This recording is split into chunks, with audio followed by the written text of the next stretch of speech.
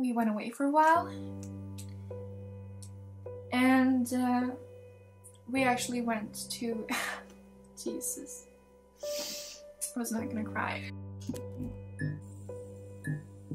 Hey guys, welcome back to my channel. I'm Lynn Marco, and in this video I'm going to share my depression story. I have been wanting to make this video for years. I think I wrote a script for it like 2 years ago. It's obviously inspired by Tix, and y'all know I love Tix. He's my favorite artist, and what he's doing for mental health awareness is just beautiful. It got me the motivation that I felt like I needed to actually make this video.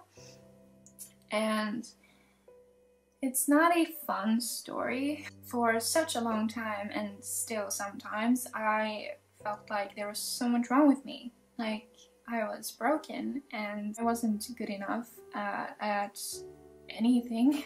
In 2011, I was subjected to a traumatic event. I had post-traumatic stress disorder. I had PTSD. First of all, I was in shock, and for a long time I just didn't feel anything. I don't remember crying that much. I don't remember that much at all. I was just like in my own mind. And it was like a void. It was empty and just I didn't feel anything. I remember the following period when I got into my depression. I was just sitting in this blue couch in our school cafeteria for months. I had 100% absence from school because I wasn't in my classes, and my friends would come to this cafeteria and visit me during recess. And honestly, I don't remember anything from that. I was in that couch, and that's all I know. And I have like pictures and stuff with friends that we took while sitting in that couch or like during recess. And you know, I was there because I'm in the pictures, but I don't remember any of it. The traumatic event happened in wintertime, and so my PTSD was connected to wintertime. And I live in Sweden, so we have winter like 6 months of the year. It's cold and it's dark and it's snow everywhere, and all of these things triggered my post-traumatic stress disorder. My depression got worse than it ever had been when fall came around, and I started realizing that it's gonna be winter and I'm just gonna be stuck here. That is the first time in my life that I have ever been suicidal, and it is a very sensitive subject for a reason. I felt so stuck, I guess. Felt like I was living on a loop and things would never get better, and now winter was coming and it was just gonna get worse and worse and worse. And so I told my dad that I need to get out of here or I'm going to kill myself. I know you won't want to read this, but you have to. I need to get out of here now. I won't make it through the winter. I'm not well, and every day it's getting worse. I hate it here. I don't want to do this anymore. Dad, I can't do this anymore. I won't. From now on, there's just suffering. I love you and Mom more than anything, and I'm sorry. I don't want to die. I'm scared. I just don't know what to do. This has to end, one way or another. Please help me. And my poor dad, he took me very seriously. I'm so ashamed and so, like, sorry for for doing that to him and for saying those things to him. But yeah, I did, and we went away for a while. We actually went to Jesus, I was not gonna cry. We went on a vacation, the Canary Islands, and he got us into the best hotel I've ever been to. It had like a pool overlooking the ocean. Like, it was a swim up pool with glass, so you could like swim and look at the ocean.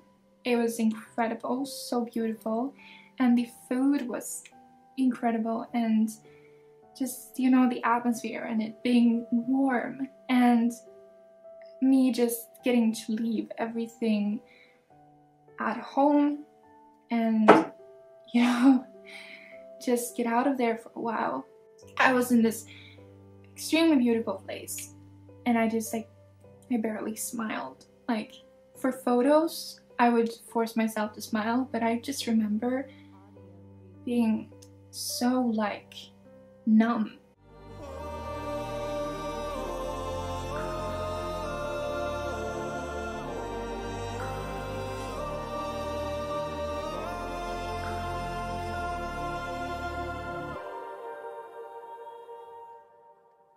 So then fast forward like a year or two, and I was in 8th grade, I think. The only things I remember from that time is honestly like the traumatic things. During my depression, I was dissociating a lot.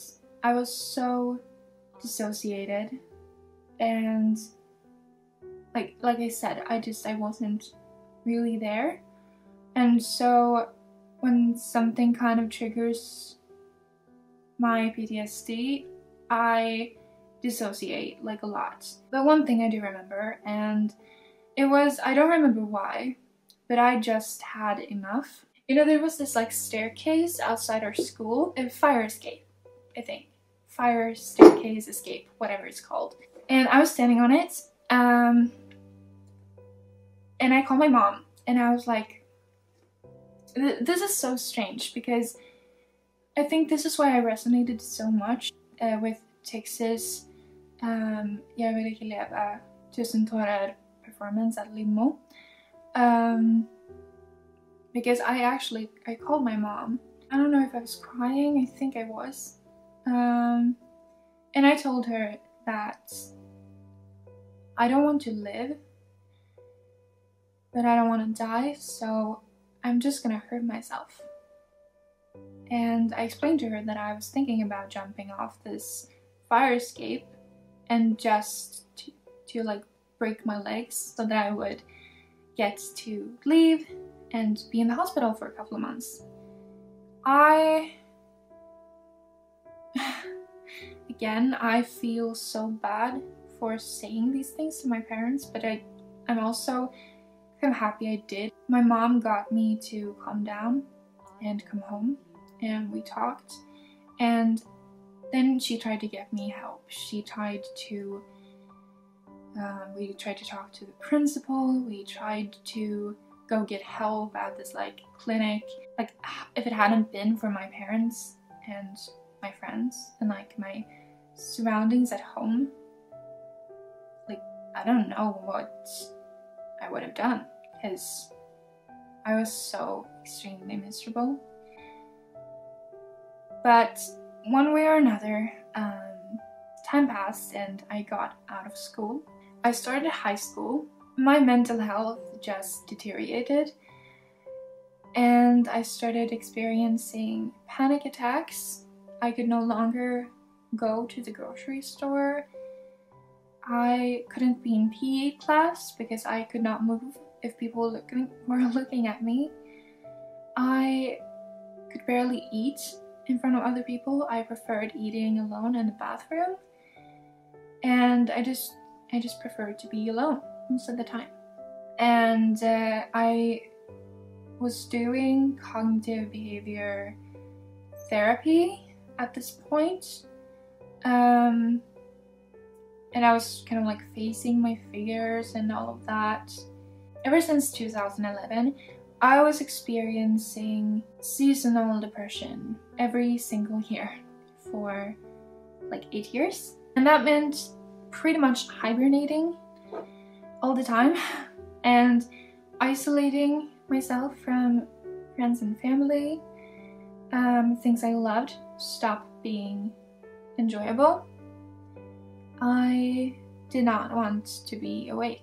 I just, like, every time I woke up, I just felt like, no, I don't want to do this. I don't.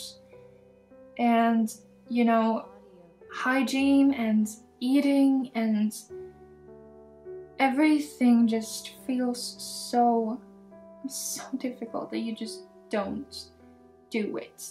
And just not caring anymore.